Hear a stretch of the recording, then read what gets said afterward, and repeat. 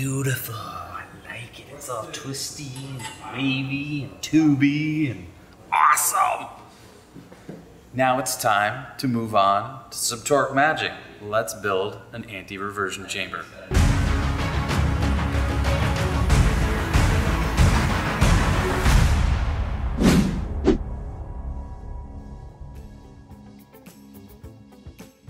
We're gonna do a little experiment. We're gonna add an anti-reversion chamber at the end of our header. So I'm gonna take these transition cones, the vibrant cells, and I'm gonna expand this end here so that it'll slip over my 2-inch tube there. Now the outlet of my collector is also 2-inch. So I'm gonna weld this to the end of that collector, and then this is gonna slip over it as an assembly. It'll be all welded together. So it'll be coming inside to this chamber. So what that does is it prevents the pulse waves in a naturally aspirated engine from reverting back to the valve. So it's gonna help increase exhaust flow and make torque, hopefully. I just need that and that because I want to expand that so it slips over top of that too. On my anti-reversion chamber, I need my 2-inch tubing to go inside the inlet of my cone. So I need to expand it on the swager. So I want the length of this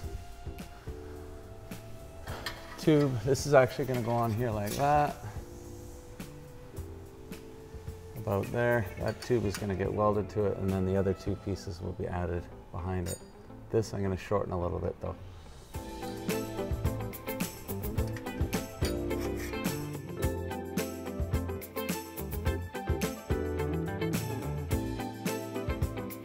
I proceed to tack weld my 2 transition cones together. Once tack welded together, I mock up the chamber on the car and mark it where it needs to be welded. So I pulled the collector out of the car now. I'm ready to put this all together. This is tack welded together as well. So to weld this together, I need to do this weld first, but I want to do it so that I can slip this back up that way.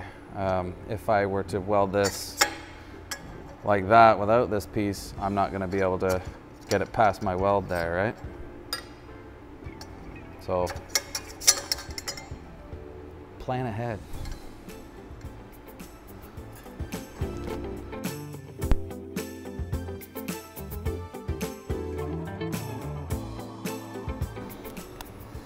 Oh, that turned out so good. So good. Too bad you'll never get to see it. Except right now.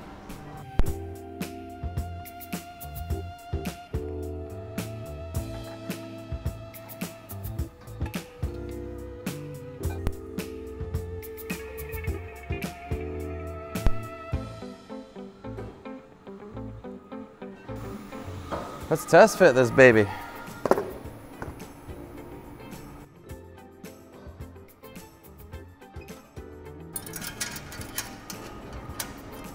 So this is our Jessie cat.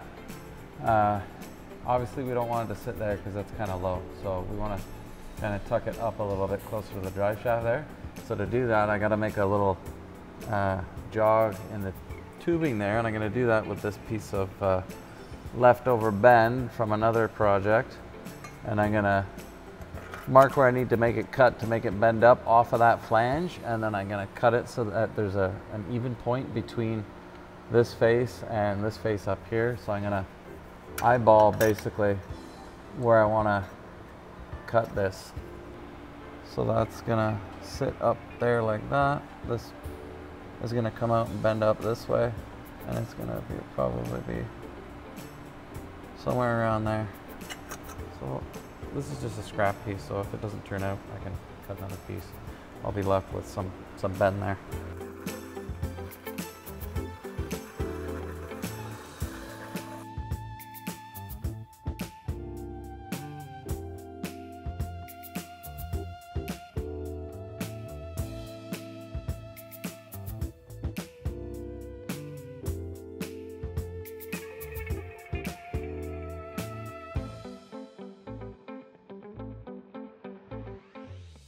I've got a 60-degree bend, and I've got a long piece of straight with a little bend that I added on the end.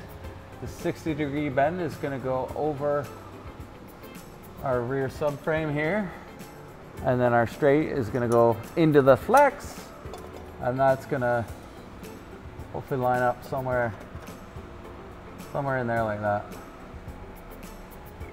But I'm gonna wanna add a flange joint, I think, right at this point, or somewhere close to it, because I need to be able to fish this end over it, and I don't wanna have it too long because otherwise I won't be able to feed this pipe through to make that connection. So I think that's probably a pretty good spot for it, right between there. So I might have to cut this leg a little bit shorter on my 60, but I think that should work.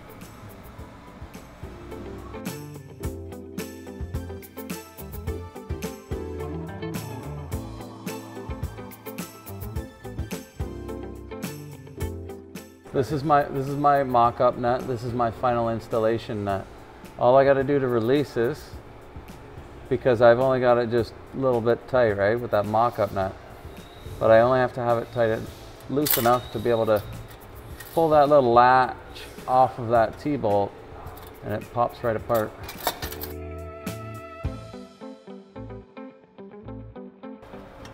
So that would obviously have to be cut shorter to go up, pull up tighter. I actually want it to sit further back this way, even out underneath this part of the axle.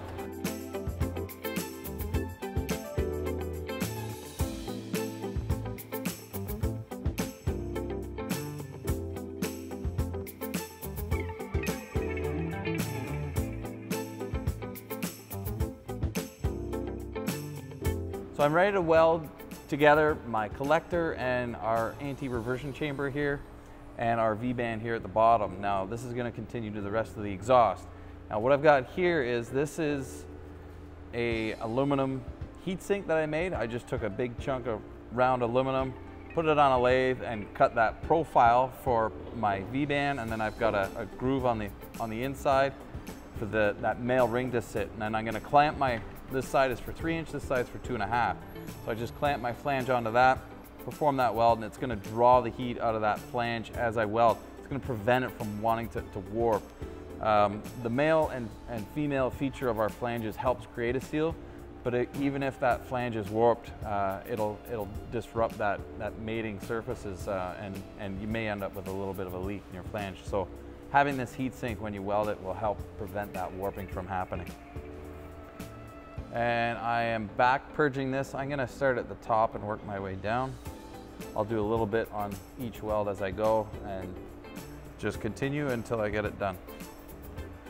Let's get started.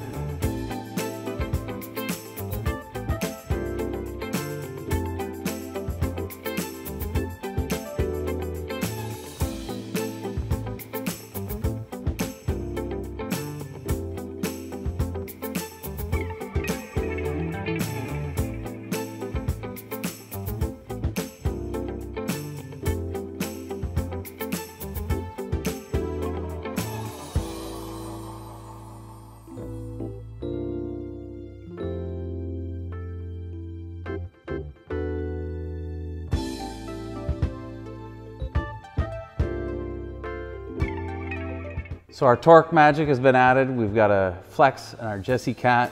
Our mid pipe's all mocked up. We've got to be able to hang this exhaust and put an axle back on it. So make sure you come back to the next episode. Find out what happens.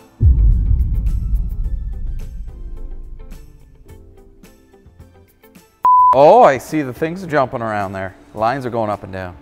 It's going dancing, I'm going dancing. I'm on hold for dancing, dancing.